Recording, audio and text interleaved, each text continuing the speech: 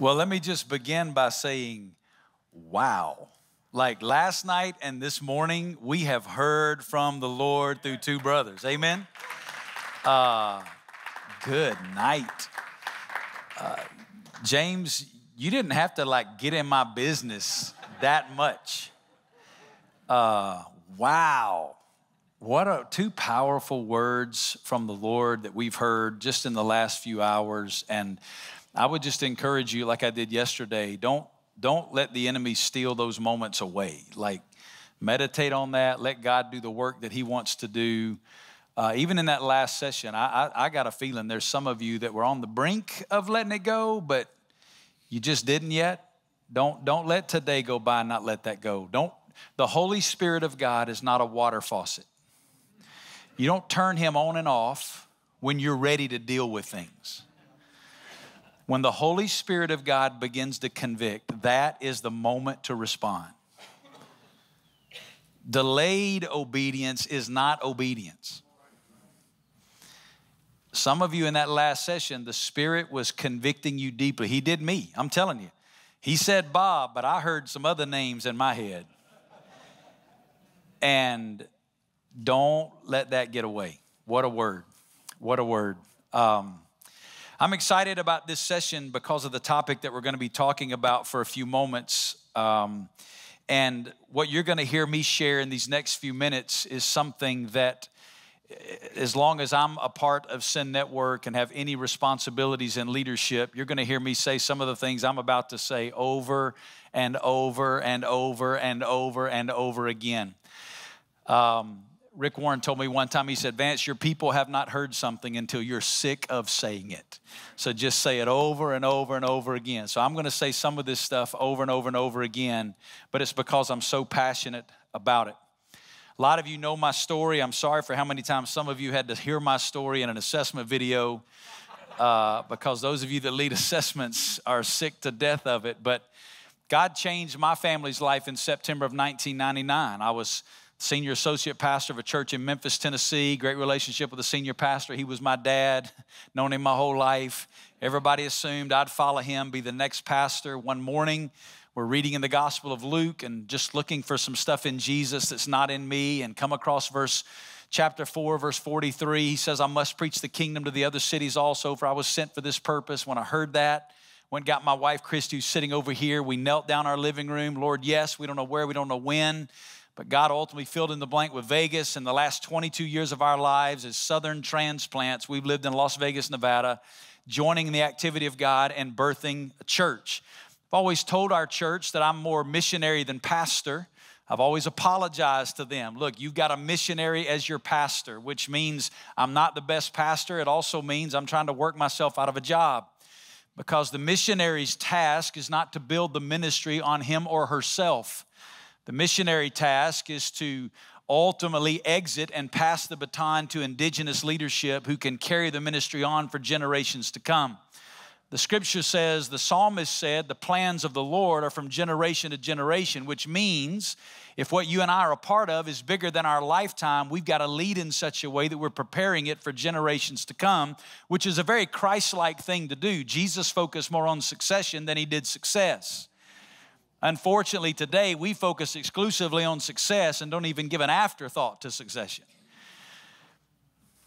But because of that, I got the joy 3 weeks ago of preaching a sermon at the church that I planted 22 years ago and installing the new senior pastor who has been a part of our team for 15 years, have, with a couple other guys, poured into him, raised him up, and he's from Vegas, native there, and we're able to pass the baton to somebody from there to lead into the future. So 22 years of our life to plant a church. Through those 22 years there in Vegas, we've had the privilege of hosting an M3 conference out there. A lot of church planters have been there. We've had over 800 planters that have come to that 3-day intensive where we roll out everything we understand about planting. And out of those 800, we've cherry-picked some of the best, brought them into a year-long residency or cohort.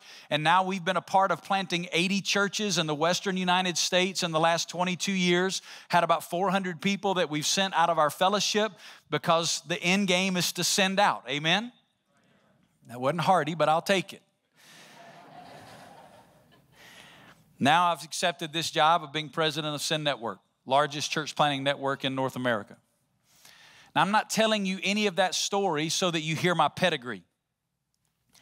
I'm telling you that story so that you know I'm somebody who's passionate about church planting. I'd never heard of church planting in 1999 when the Lord spoke to my heart out of Luke chapter 4. I didn't even know what it was. I'd never been a part of a church that had ever planted a church. I'd never planted a church. I didn't know what the concept was all about. But for the last 22 years of my life, it's been the dominant theme of my life to involve myself, my family, the church that I'm a part of in the multiplication of the church. Church is being planted. So I want you to hear me say, I believe in church planting. But I want you to hear this next statement loud and clear. The church plant is not the goal.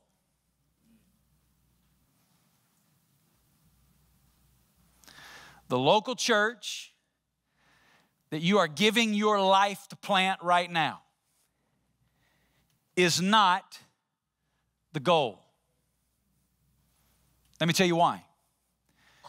Because it's going to die. Let me give you a word of discouragement.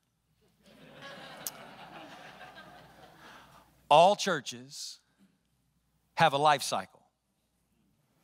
They're born, they live, they die. Any of you ever heard the name A.B. Simpson? A.B. Simpson was the founder of what's called the Christian Missionary Alliance network of churches. A.B. Simpson's teachings and writings are a large part of what discipled and raised up someone we all read by the name of A.W. Tozier. A.B. Simpson founded a church here in New York City that touched the nations for the glory and honor of God. It was one of the largest mission-sending churches in its day and time. It was located over in Manhattan. It was called the Gospel Tabernacle. In its day, sat about 1,700 people packed out every weekend, sending people out, touching the nations. You know what it is today? John's Pizzeria. I ate there last week. I sat near where the altar was, where I'm sure people surrendered their lives to gospel work and ate pizza and garlic knots. Every church Paul planted in the New Testament, every church that got a book deal in the New Testament is dead and gone.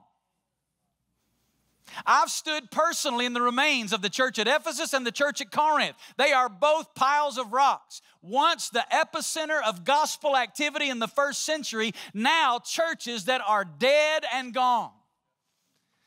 If you think for 1 second your church that you've given your life to plant. I called my wife sitting at John's Pizzeria and I said, babe, I just realized one day they're going to serve pizza at Hope Church in Las Vegas. You're talking about a deflating moment, 22 years of my life. And somebody's going to be kneading dough in the background.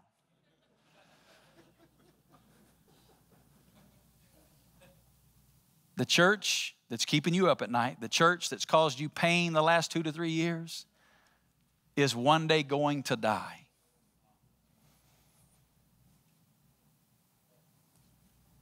But hear me. The kingdom of God is alive and well.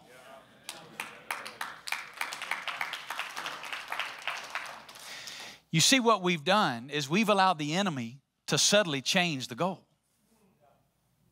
We've made the goal the church. The reason some of us are discouraged and depressed is because we're only looking at it through the lens of the success or failure of the local New Testament church. Like the church is the goal. The church is not the goal. The church, get this, don't miss this, the church, and don't write me off theologically, all right? The church is the temporary tool established by Jesus for the expansion of the kingdom in cities and nations all over the world.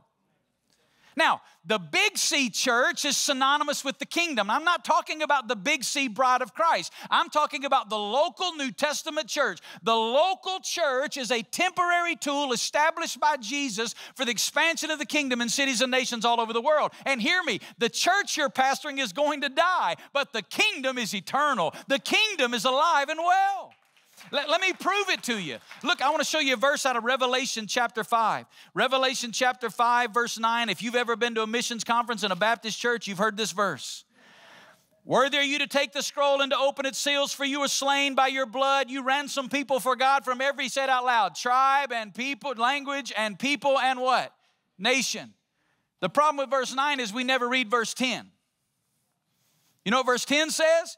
You have made them a what? Say it out loud. You know what this whole thing called Christianity is moving towards? A glorious day when King Jesus steps off the throne, returns and establishes his kingdom for eternity on a new heaven and a new earth, and the kingdom of God from every tribe, tongue, people, and nation rules and reigns with him for all eternity. What's happening right now in the world is God is on a mission building that kingdom. He's using the tool of his local church for the expansion of that kingdom to every tribe, tongue, people, and nation on planet earth. The church is not the goal. The kingdom is the goal. And listen, the kingdom of God is alive and well. We're living in the greatest days in the history of Christianity to be alive. Did you know that there are more people coming to faith today in Jesus on a daily basis than at any other single time in human history? You didn't hear what I said or you'd have said something. So I'm going to give you another shot at it. We are living in the greatest days in the history of Christianity to be alive. There are more people coming to faith today in Jesus on a daily basis around the world than at any other single time in human history. Now get this. God birthed your church for such a time as this. Not so you could sit and have a great worship service on the weekend. God birthed your church to join in what he's doing locally and globally for the expansion of his kingdom. Lift up your eyes and look on the fields. Now, here's why church multiplication matters. One church cannot accomplish the mission by itself. Get this. We want to be biblical missiologists. Amen? No church in the New Testament planted a church alone. That's why half the letters is Paul writing one church to raise money for another church is doing work in another place. There was always kingdom collaboration. The church has to be multiplied for the mission to be accomplished. One church can't reach a city by itself, much less finish the mission of the nations by itself. So church multiplication is the strategy that Jesus entrusted to us for the expansion of the kingdom to the ends of the earth. Now, some of you look like me, I'm not real sure you're buying into this, so let me prove it to you. If you'd asked me for most of my pastoral Christian ministry, what's the book of Acts about? I'd have said the book of Acts is about the local New Testament church. It's the birth of the church, the growth of the church, the multiplication of the church. Did you know that's not what the book of Acts is about? Let me prove it to you. Acts chapter 1, verse 3. Look at this on the screen. Acts 1:3, listen what it says.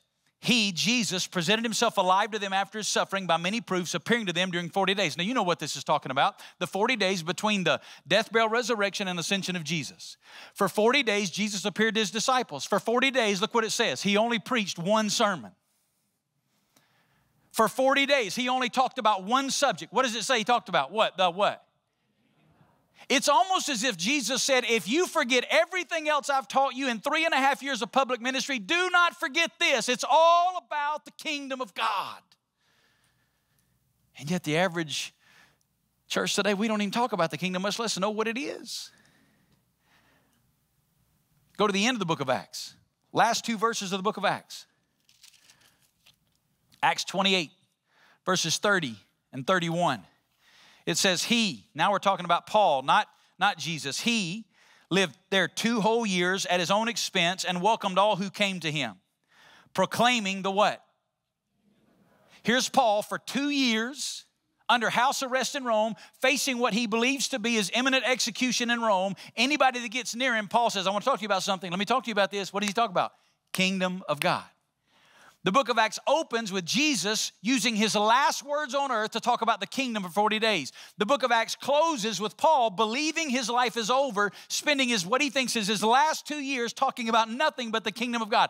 In the middle of those bookends, you have the birth, growth, and expansion of the local New Testament church. Here's what that means. The end game is the kingdom, but the local church exists to introduce people to the king, disciple them in kingdom living, and then send them out for the expansion of the kingdom to cities and nations all over the world. That's where church planning fits into this. And with the few minutes that I have left, I want to give you an illustration of what I mean when I say church planning. And to do it, I need 3 volunteers, and I need them quick because we don't have much time. So let me just, Aaron, you and Noah right here, you come. I need one. Y'all got to speak, so you don't have to do it. I need one more. Brother, you come help me right here. That'll be my 3. Come on. All right, y'all come stand right here. All right? When we talk about church planning, unfortunately, we talk about it in the wrong way. Most of the time, what I'm going to do, I'm going to tap you on the shoulder. Tell me your name. Ed. When I tap you on the shoulder, I want you to say loud enough for everybody in this room to hear, plant a church. All right? When I tap you on the shoulder, don't get ahead of me. He's ready. I've tapped you on the shoulder. Plant a church. There we go. What most of us think about church planning is you go into a city, you send out a mailer, you tell them how your church is going to be cooler than any of their churches ever seen. We rent that sleek pulpit that's made out of metal. We find us a storefront, we find us a movie theater, and we plant a church. Then, what I want you to do is say, make disciples when I touch you. So we get into the city and we plant a church. So that we can make disciples out of the people who are now coming to that church. We try to disciple them and pour into them so that we can, what I want you to say is engage the city with the gospel, all right? So we move into town, we send out a mailer, we plant a church. Then we try to begin to out of the people who are coming so that we can establish ministries to engage the city with the gospel. 99% of church planning is taught just like this. You go into a town, you find you a place, you get you a storefront, you send out your mailer, you tell them why your church is great. Here's the problem with this. This only works where people are looking to go to church. Yep. This is not planting churches. This is starting church services. That's a very different thing. This is not a biblical missiology. Listen, the Bible was not written for North America. The Bible was written for the peoples of the earth. Try this strategy in Afghanistan and see how it works for you. Go rent your storefront, send out your mailer, and see how that turns out. We'll watch you on the news, right? On your knees with some dude with a sword standing behind you. It's not going to turn out well. My premise is if it won't work everywhere, why are we using it anywhere as a missiology? Because missiology should be rooted and grounded in the Word of God. God gave us a manual for how to do this. It's called the Scriptures. You know the problem with this? It's upside down. Paul didn't go in and start a church service. And here's another point about this, and I'm hurrying. Here's another point. The reason most churches in America are homogenous is because we start church services. And when you start a church service, you start with a culture that looks like, feels like, walks like, talks like the same, and it attracts people who are looking for something just like that. When you start opposite, this is the way Paul started. We engage the city with the gospel. We start with the gospel. We don't think like pastors of churches. We think like missionaries in cities, engaging cities with the gospel. And when you do that, you engage cities with the gospel, then you make disciples. Here's what I find interesting. Jesus never said, go plant a church. He said, go into the cities and engage the city with the gospel. And make disciples. And Jesus said, I'll build my church. You see what we've done? We've assumed that to ourselves, which belongs to Him alone. Because we think the success is about the church when it's about the kingdom. So biblical missiology, Paul in Philippi, Paul in different places in the New Testament starts by engage the city with the gospel. So that then make disciples. And then Jesus plant a church. Then you send out of that church back into new parts of the city or other cities, right? and you start all over again. And then you send out of that church and you start all over again. Thank these guys for helping us, all right? Thank you. Now, that is what a biblical missiology for church planting looks like. And we have to get back to understanding what kingdom expansion looks like through the multiplication of the church. When we started our church in Las Vegas, we were 3 white dudes from Alabama and Tennessee, not places known for our racial progress. I pastored a church in Las Vegas for 22 years. My last Sunday, we had 4,000 people with 54 languages represented in that fellowship. How does that happen? Listen, I didn't know anything about multicultural church. I'd never even heard of that. How does that happen? When you start with a city, guess what? The gospel's no respecter of persons. The gospel doesn't skip one culture. Here's my premise. If your church doesn't look like its community, there's a missiological problem with how you're engaging your community with the gospel. Not every church is going to have 54 languages in it, but every church should be as diverse as its community because the gospel doesn't skip over people. The end game is not churches being planted. The end game is the kingdom being expanded in tribes, tongues, peoples, and nations all over the world. And the only tool Jesus gave us is the multiplication of the church. It's not a tool, it's the tool. And that happens when we engage cities with the gospel, make disciples, and let the Lord birth churches that become sending centers to reproduce that over and over and over again. Let's pray. Father, in the name of Jesus, would you take these truths, burn them deep in our heart and soul. God, would you raise up a generation of planters and pastors who think like missionaries to penetrate the lostness of our cities and nations. It's in the name of Jesus we pray. Amen. Amen. Love you. Amen. Well, let me say good morning to you and thank you for the opportunity to be here. My name is Pastor John Welborn from Staten Island, and I don't know what I ever did to Noah to make me have to follow the president. But I'm really sorry, and I'll send you a gift basket as an apology if you never make me do this again. What a word from our brother and our president, Vance Pitman. His passion is contagious, and I know I speak for this entire room when I say we are excited about where you are leading us in the days ahead. Amen? Amen. What an incredible couple of days we've been able to enjoy together. Pastor Crawford's message last night was life-changing. I sat into an incredible breakout session with Pastor Clay Smith, just dropping gold on preaching and preparation. And then my friend and co-laborer in the gospel, Pastor James over there, just messing all of us up in a very good way this morning as we were dealing with our marriages and families in the ministry. What an incredible time we've had together.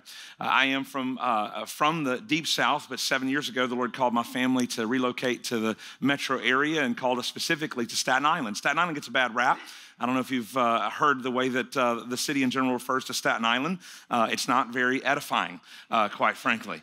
And I've thought about this. Why is that? And I really think I've come to the conclusion that the reason Staten Island gets a bad rap is because everybody else is jealous. They're jealous. And let me tell you what they're jealous of. I have a parking space 10 feet from my front door. Praise Jesus for Staten Island to be a part of the 5 boroughs and have that. In the few minutes I have with you today, I want to try to offer you a good word. The proverb says that anxiety in a man's heart weighs him down, but a good word makes him glad. And the word I want to give to you today is the word resiliency. Resiliency. We're talking about kingdom multiplication, and I want to talk to you about what it means to be resilient in the mission. It's been the case in my life, as it has been, I would imagine, for every single one of you. These last few years have been terribly, terribly difficult. That word resilient, when speaking of an object, talks about its ability to bounce back into form after it's been affected. You think about a spring, you compress it. If it's a resilient metal and a resilient spring, it will spring back into its form. Stretch Armstrong is the famous resilient toy that we all enjoyed growing up as well. No matter what you do to it, it snaps back into its original form. As it relates to people, the concept of resiliency is able to withstand or recover quickly from difficult circumstances. Up until these last few years, I considered myself a resilient person. But it wasn't long ago that I had one of my dear friends and an elder of our church attempt to lead us away from the vision and mission we'd embraced together and try to remove me as the pastor of that church. It wasn't long after that where a group started a new church and began actively recruiting as much as they could on the conviction that John doesn't preach the gospel anymore. These are people we'd vacationed with. These are people that we'd had dinner with, people that we had been very close to over the course of our few years in New York. And then, of course, we all watched as COVID hit and affected our city. We were the epicenter of the COVID-19 pandemic in the United States. And as we were watching over 800 people a day die in our hospitals, while we, for the most part, were locked in our homes and able to do very little about it, it kicked off what the media is calling the COVID exodus from New York City, which is no media concocted myth. At Salem Church, between the difficulties and challenges pre-COVID as well as what's happened the last 2 years, roughly half of our ministry database is no longer in New York City or connected to our church family. We've been cut in half. In the context of that, we've sat with dozens and dozens and dozens of friends and ministry partners, elders, staff, pastors, ministry leaders, as they said, Pastor, can you imagine how much house we can get for the money when we move to Dallas, Texas? Like, can you imagine how much cheaper it is, how much better the schools are, how much better our life will be, and now I can work remotely, Pastor. Aren't you excited of how God has opened this door?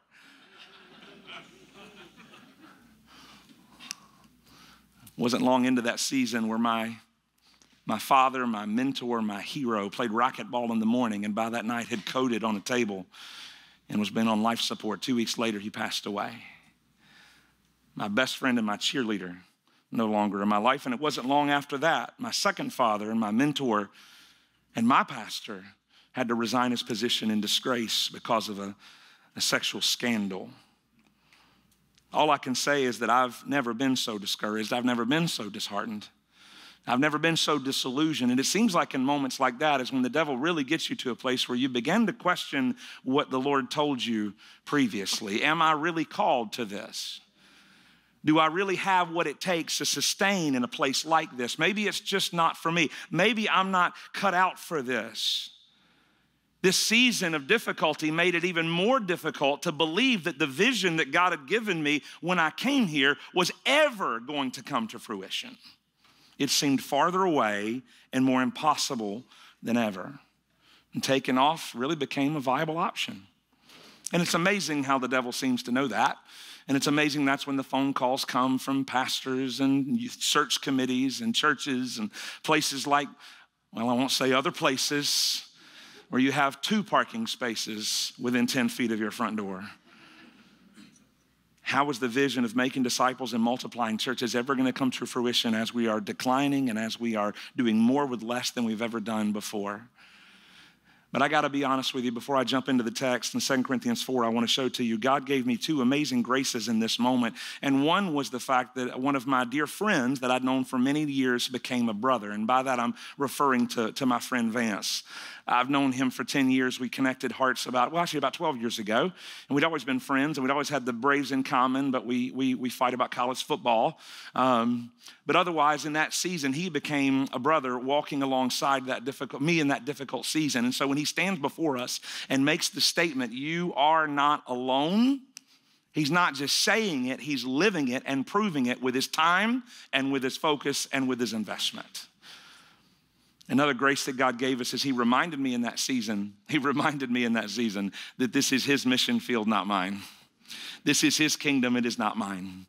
During the time where we had to take reservations for people to come to church, y'all remember that? Wasn't that fun? There was a young woman that made a reservation to come to our church. Her name was Cammie, and she showed up. She'd never been to a Christian service before. She was from Pakistan. She was a 7th generation Muslim. She could track her family back. She ended up at one of our services, and as she was there at one of our services, she was telling everybody that came up to her to greet her, I'm not a Christian, because she was afraid they were going to find out and throw her out because she was never been a part of a service like that. Over the course of the conversation, she and I had a chance to meet before the service, and she was telling me, I don't know why, but I just know I'm supposed to be here. And then she looked at me and said, do you know why I'm supposed to be here? Like I was the holy man that had conspired with God against her, and he and I knew why she was here. And I said, I believe the Lord spoke to you, and I believe you're here, and I'm grateful that you obeyed his voice. I said, enjoy the worship gathering. Please stick around afterwards and give me the chance to speak with you. And so we went through our worship services. After the service, she hung around, and as she was listening to the preaching, she said, now you believe Jesus to be God, and we Muslims believe Jesus as a prophet. How does that bear itself out? So I'm settling in to what I expect to be a 9 to 12 month conversation with a new friend about extricating Jesus from her Muslim tradition and beginning to preach to her and share with her the gospel of Jesus Christ. What I thought would be a 9-month conversation, less than 9 minutes later, she says, okay, how do I do it?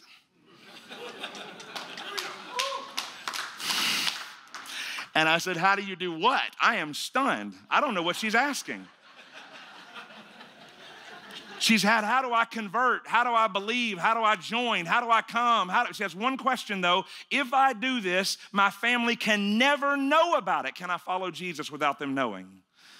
And I said, well, we'll discuss that and punt on that question, but for now, let me encourage you in this belief. And so right there in the parking lot of our church family, she gave her heart and life to Jesus Christ and became a follower and a disciple and a sister in the Lord. Fast forward a few months, this past month, we did a For the City gathering where we went out in the community just sharing the gospel in creative ways. And she went to the boardwalk with a mission team or a mission group that had a sign that says, how can we pray for you? And there on the boardwalk, this young lady that only a few months prior was Muslim, now she's a follower of Jesus, and she's on the boardwalk preaching the gospel of grace of Jesus Christ to people as they come by, and prayed with people as they were coming by and shared the gospel. Then came back to our worship service and stand up in a testimony time, and she preached. Yes, Baptist, she preached in the context of our worship gathering about the impact God had on her. Here's what blesses me about Cammie's story. There was not one aspect of our normal processes that worked to bring her to the gospel. It was the power of God, the Spirit of God drawing her to himself, and we were just ready to answer the question when it came up. What was amazing is in that during season of darkness, there was a man who was a lifelong member of the Sikh faith. Same story. Could not have talked him out of getting saved if I had tried to. Another man who was a avowed atheist reached out to me, said, we've got to talk. And he came to faith in Jesus Christ. It continued to remind me of his power and work. Paul says in 2 Corinthians chapter 4 and verse 7, but we have this treasure in jars of clay. And of course, that jars of clay is an emblem of frailty. And why do we have it in jars of clay? It is to show that the surpassing power belongs to God and not to us. We are afflicted in every way, but not crushed. We're perplexed, but not driven to despair. We're persecuted, but not forsaken. Struck down, but not destroyed. Always carrying in the body the death of Jesus, so that the life of Jesus may also be manifested in our bodies. Dear friends, we are that jar of clay. We are fragile and frail. We have cracks and bruises and bumps. We have even holes and difficulties, but never forget that when a jar is cracked, when something is inside, it can come outside. What we have that is powerful is not our vessel. We have the treasure on the inside. And so what is going to make a difference in these moments of difficulty is not our intellect or our passion or even our resiliency. Inside the jar of clay is the gospel of Jesus Christ, which is the only power of God unto salvation for those who believe. And so we can endure hardship like a good soldier of Jesus Christ, because it's him that will accomplish his work through us as we surrender ourselves to him. That's what we believe and what we embrace. It's not my church, it's not my ministry, it's not my city, it's not my kingdom. It all belongs to him. So I should not, cannot, and will not quit. So if you're in a season like mine, if you've been through a season like mine, I suspect that's the case all across this room, and you're struggling to maintain your resiliency, I encourage you to ask God to help you and to see those ways where he is at work. It could be through a friend or a brother who's snuggled up next to you for just a time like this. Or it could be in ways that God shows you he's at work in ways that you could not have possibly planned. And he continues to use you to advance his kingdom and to make disciples around you. Let me pray for us. Father, in Jesus' name, I pray that you'd help us with this idea of resiliency. And Lord, as my brother James preached earlier this morning, I pray, God, that this time of resiliency would not just be to be restored to what we were before, but we would be refined to the point that we are even more resilient and more surrendered and more effective in your hands than we were before.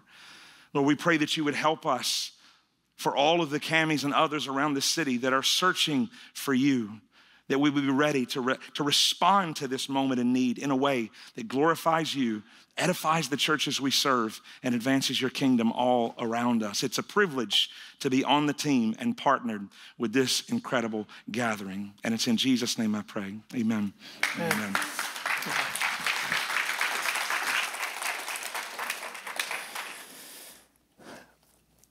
There's a question the Apostle Paul asked in 1 Thessalonians 2:19. And can I ask you the question that he asked? He says this: what is our hope or joy or crown of boasting before our Lord Jesus at his coming? What is it? That's our hope, our joy, and our crown. I really want you to think about that for just a second. Like, you could stand before Jesus at any moment. It could happen today. And obviously, we're made righteous by his work, not our own. We're good, right? But we're called stewards as pastors and leaders in the church.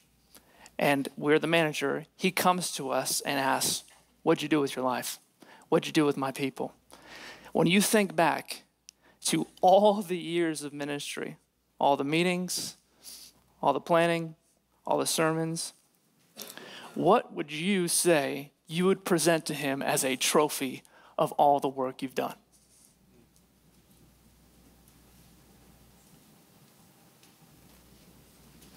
I imagine if I'm Paul, I'm standing before the Lord Jesus, I'm in heaven, Jesus looking at all my ministry, I'd be like, I'm pretty proud, my joy, my crown.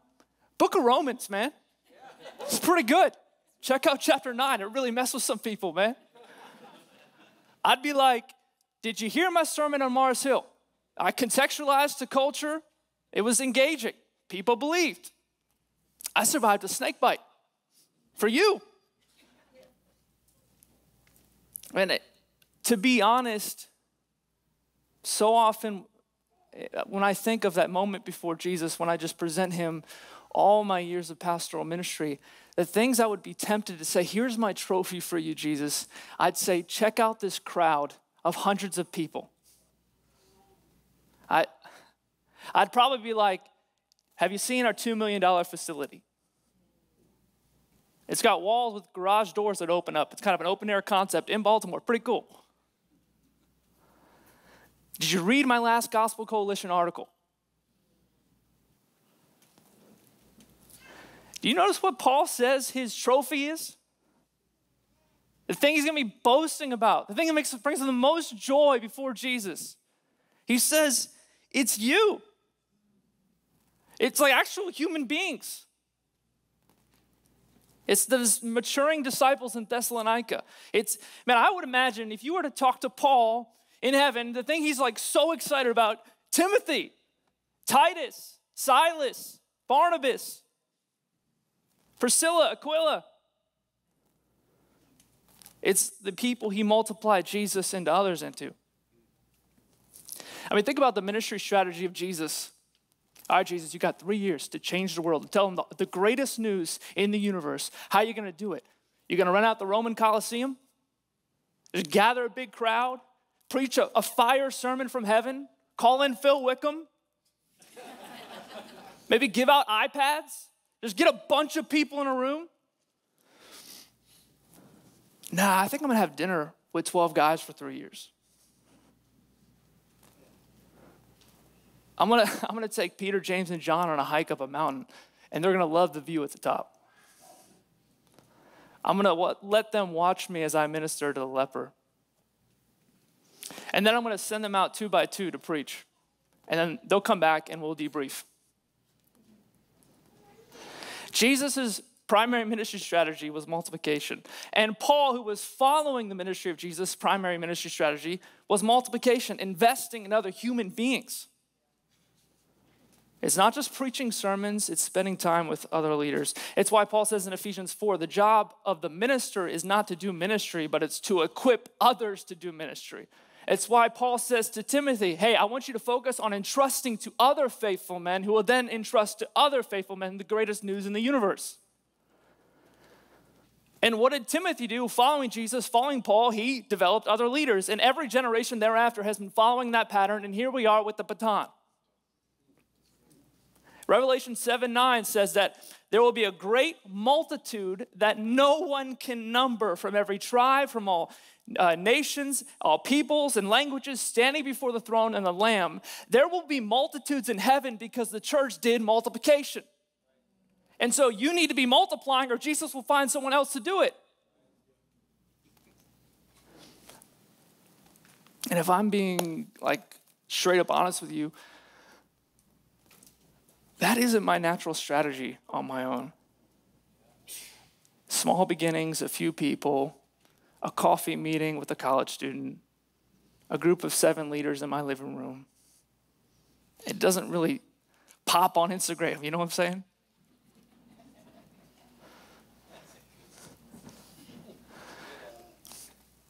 And it's not what I naturally think about. When we started Redemption City Church, you know, the things I was constantly thinking about were my to-do list. Yo, how are we gonna get some chairs? Chairs are $45 a pop? What the And more importantly, who's gonna pay for these? Vance, help me out, man. I'm thinking about my sermon this Sunday. I gotta do this every week now? I'm thinking about finding a building. I'm thinking about greeting everyone that's coming through the door. I'm thinking about there's poop, a human being pooped in our alley, our church's alley. That literally happened. Pastor James, I'm gonna be honest with you, that was not the fiery trial I was ready for. I was surprised when I found human feces on our building. These are real church planting problems. These are the things that I'm worried about. And if I'm not careful, like I'm just constantly thinking about like, let me just handle these tasks. Let me just focus on getting as many people in this room as possible.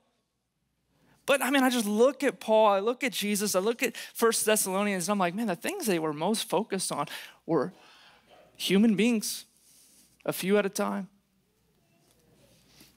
When I was in high school, I played basketball. Not high school, like basketball, I don't want to, it's not impressive. I played like in a church league basketball, you know what I'm saying? But I was averaging like 20 points a game. It was great. Not many Middle Eastern guys play basketball well, so averaging 20 a game felt good. So, and you know, our team was struggling on offense. We were settling for 3-point shots, and we weren't scoring as much as we were able to as a team. And so our coach made us do this drill that I hated. He said, you guys are going to scrimmage as a team. Here's the rule, though. You can't shoot until you pass 3 times. I'm like, that is so lame. But every offensive possession, we'd pass once, and someone would get the ball and be like, oh, I got a kind of an open 3. I want to shoot. But dang it, can't. Coach won't let us. So we passed 2 more times. And you know what happened over time is we stopped settling for okay shots, and we started getting layups. When we focused on passing over shooting, we became a better offensive team. My question for you is, what if you did the church planting version of that drill? What if for every one time you do a ministry task, you equip 3 other times? You know what happens? The church scores more. But the problem is that you want to be Michael Jordan. And you're not. Let's be honest, at your best, you're John Stockton. You need longer shorts, and you need to pass. Let Jesus be the Michael Jordan. And he is highlighted, he is glorified when other people are shining around you. Are you focused more on passing than shooting? Paul says that's your job. And the greatest church planner in the universe, Jesus, that was what he did. Here's how our church did this. Year 1, I intentionally set aside 4 hours a week to meet with about 10 leaders. And we went through just some of the books that really impacted me as a developing pastor and ministry leader. It's as simple as that. We took guys with potential and said, hey, I see pastoral ability in you. Would you be willing to do a pastoral assessment with me? And we just asked questions and then gave them a customized prep plan based on their growth areas and strength areas and said, do this. And if they did it, great, you're ready for the next step of the process. And I passed off ministry, whatever I can. John Maxwell says, if someone can do something at 80% as good as you, give it to them. Only do what only you can do. And what I've found is the real fun in ministry is not when I succeed, it's when I develop and equip others to succeed. You know, it's a lot more fun watching a guy I trained preach a better sermon than this one. Mike Crawford, the guy who preached last night, this guy has reached the pinnacle of evangelical church planting Christendom. He's preaching at stages like this. He's written a book. He almost beat me in golf one time. He's done a lot of really impressive things.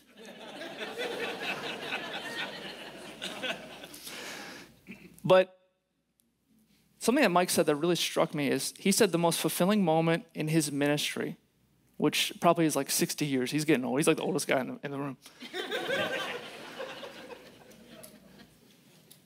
The most fulfilling moment he ever had in ministry was at a Baptist Convention of Maryland and Delaware event at a lunch break where he was walking to lunch, and in front of him were three of the men that he had developed over the past 10 years.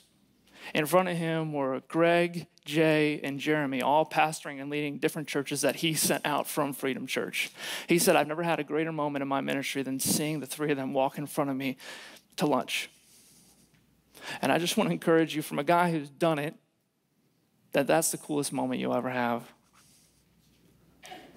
And so as we consider this, I want to ask you, does your calendar reflect the priorities of Jesus and Paul and Timothy and every generation thereafter in the church? Are you setting aside specific strategic time to develop leaders? Or are you just focused on the to-do list and the sermons and the task? And when you do preach to your people, are you challenging them to get off the bench and get in the game? Are you teaching and helping your people understand that they are not spiritual consumers, they are spiritual contributors to the kingdom of God? Are we asking questions like, not how many people are here, but what kind of people are here? What kind of people are we developing? Do we have systems and structures to develop people? Like, honestly, if a pagan Pete came to your church this Sunday and he was like, all right, Pastor, I'll do whatever you want me to do. I'll say yes to everything you ask me to do. Do you have a process to get him from pagan Pete to planner Pete? All right, go to a gospel community, our small group. All right, you've done that? Now help lead it. All right, you've done that? Now I want you to go to this group leader training. All right, now you've done that? I want you to go to RCC Institute, which is our leadership development program. You've done that? All right, get an assessment. You've done that? Now finish your custom prep plan. You've done that? Now do a residency. You've done that? Now you get to be a church planner. Do you have a plan? Do your budgets of your church set aside money for the priorities of Jesus and Paul, kingdom multiplication? Do you set aside 5% of your budget towards church planning? Are you designating a percentage of your budget to give to the Send Network for greater kingdom work? I mean, we don't tell our people to wait until they have time to serve or wait till they have money to give. So why are you waiting until you have time and money to invest in leaders? And as we close on this, I just want to be real with you. Everything in theory sounds great up here, but here's the truth. If you give your life to this, to multiplication, sometimes it'll suck. It's going to be hard. You won't get the credit that you think you deserve. And you'll lose some control over the church. But Craig Groeschel says that you have two choices. You can either choose control or growth. Pick which one you want. And if you do this, most importantly, like James said, people that you love and invest in will bail on you. For every child in the faith like Timothy, for Paul, there was an Alexander the coppersmith that did him great harm. For every Titus, there was a Demas that loved this present world. For every partnership with Silas, there was a breakup with Barnabas. For every Ephesian elder that you hugged and kissed goodbye with tears, there's a dude in the church in Corinth getting freaky with a stepmom.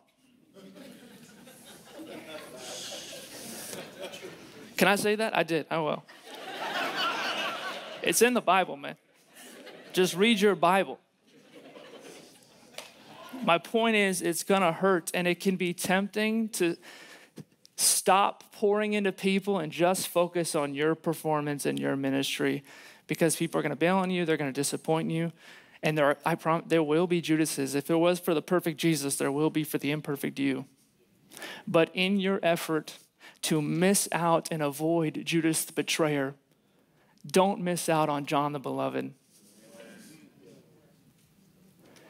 And if above all you feel like I have no energy to give to this, I have nothing in me to pour into another leader, just look at him hanging there for you. He went to that cross for a former Muslim kid like me. And in perhaps the greatest act of love ever, he stayed there. It wasn't the nails that kept him there. It was his love for me that kept him there. And he stayed there knowing I would look at his sacrifice and still abandon him at times. I would still walk away. I would still let him down. Why did he do that? Because he's that committed to my development. Be so filled with the love Jesus has given you that you can then go to your church and multiply it into others, so that they can multiply it into others, so that we can then be the multitudes in Revelation surrounding the throne. And let the disciples you develop be your joy, your hope, and your crown. Let's pray. Lord Jesus, thank you that I was a huge work in progress, a mess, and yet you still went to the cross for me. And that even though I'd sinned, taking advantage of your grace, you stayed. Because out of your heart overflows love for me and for others here. And Lord, we pray that we would be filled with that same love for people who will let us down, and pour what you have given us into them. And that we would make the disciples we invest in our hope, the thing that we really believe will change the world, our joy, the thing that brings us the most pleasure and happiness, and our crown, what we find the most confidence in. And may we be ready for the moment we stand before you and say, hey, look at Molly, look at Bob, look at Tina, look at David and Orlando and Tim. I poured into them because you poured into me. In Jesus' name we pray. Amen.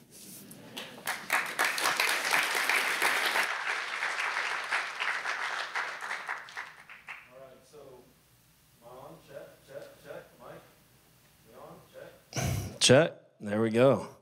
I was supposed to be done 3 minutes ago.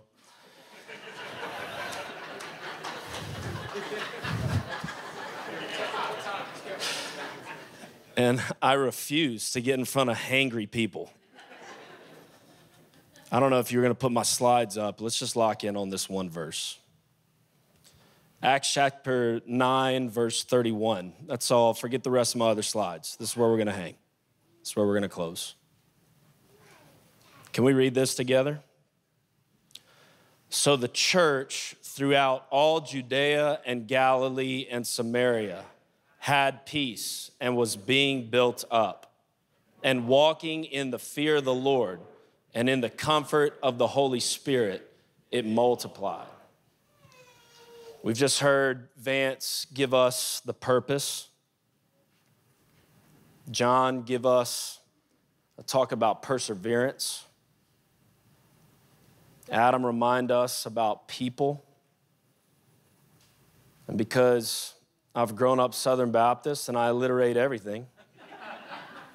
I mean, I've just written a sermon on what y'all just heard for an hour. This is the program. Fear the Lord plus comfort of the Holy Spirit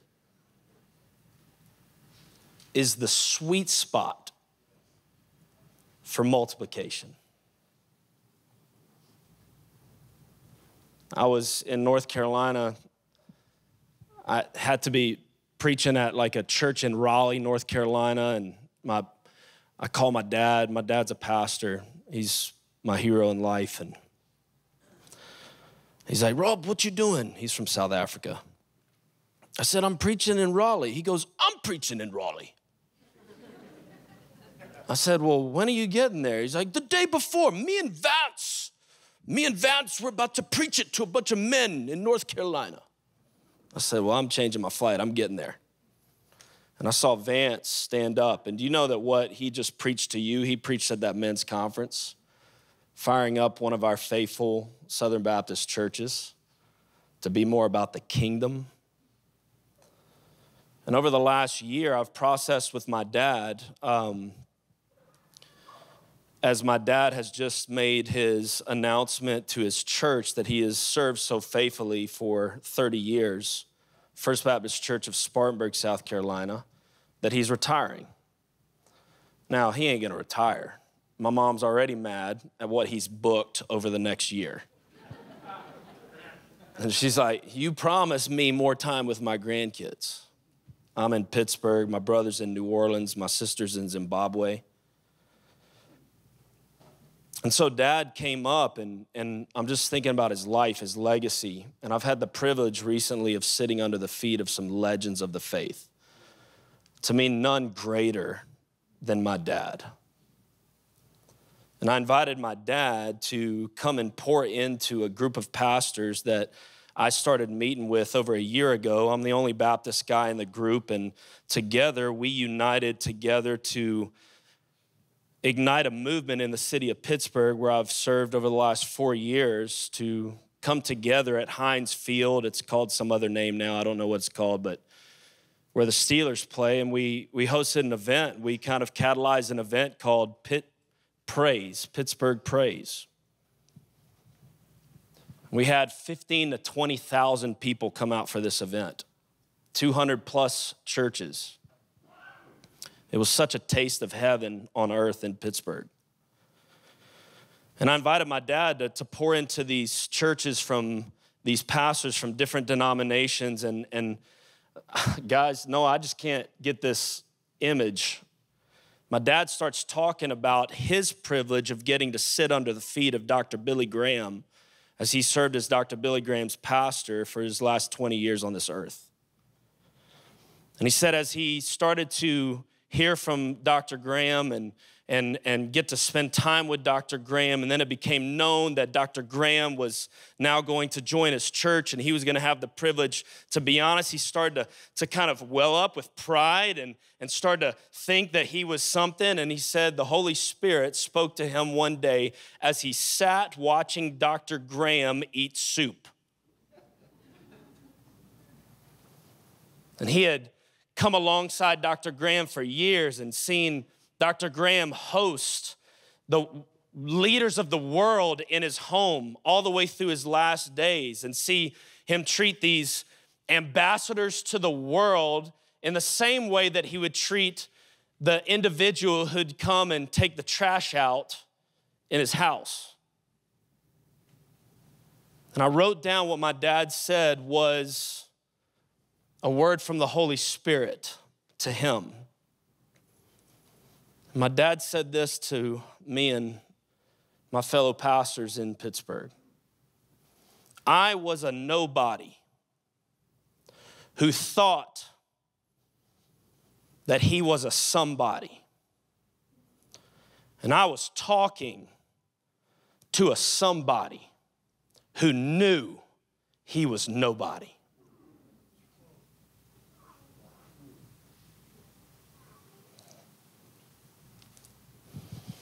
Fear of the Lord. Some of us are so full of us. You guys are strutting right now while you sit.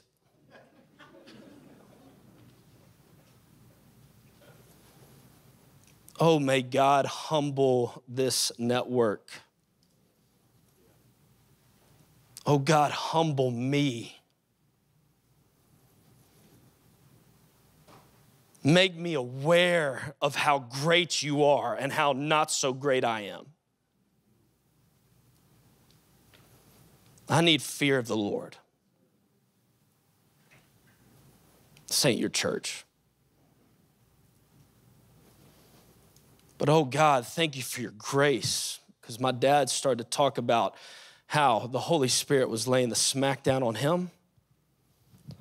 The Holy Spirit was also building him up. And we are all testifying here. These last few years have been hard. I served the Lord faithfully in New Orleans for 13 years. Those 13 years in the not so big easy ain't nothing on these 4 years I've just had in Pittsburgh. And I'm so thankful for the God of comfort. Because there's been so many moments where I'm ready to quit. And yet, the Lord is the lifter of my soul. And somewhere in the middle of fear of the Lord, comfort of the Holy Spirit, we will see, Send Network, kingdom multiplication. Pray with me.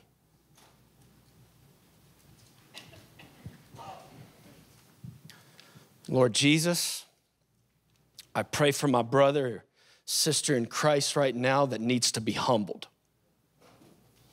And I pray this with fear and trembling because, Lord Jesus, I have really hated these moments in my life. But I'm thankful for them. And so, Lord, unleash your holy fear into our lives because of how great you are. But Lord, I also pray for my brother and sister right now that's on the verge of quitting. God, may you remind them that you do for us what we cannot do for ourselves. And God, may you be the great encourager. And God, as we enter into that sweet spot from Brooklyn, New York to wherever we go, may you multiply your kingdom for your glory. In Jesus' name, amen.